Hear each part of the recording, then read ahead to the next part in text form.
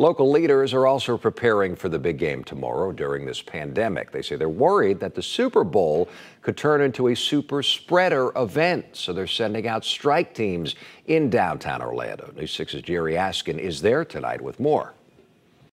The game is going to be on every last TV we have. We probably have over 20 TVs.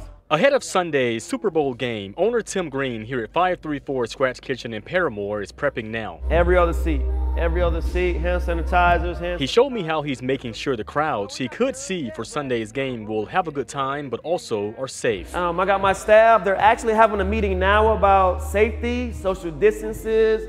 Everyone's going to have on a mask, so we're getting prepared. He said his 4-room restaurant, bar, and lounge, only a block away from downtown Orlando, will again be at limited capacity Sunday. This coming as Orange County leaders said strike teams are going to be out all weekend unannounced to make sure businesses are enforcing COVID-19 restrictions. We have multiple rooms.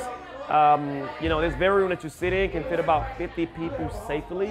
Meanwhile, bartender Taylor Michaelak here at Harry Buffalo said they're prepping too. Yeah, so we'll for sure follow all the guidelines and everything that we need to do. And ready for fans to safely watch their favorite team.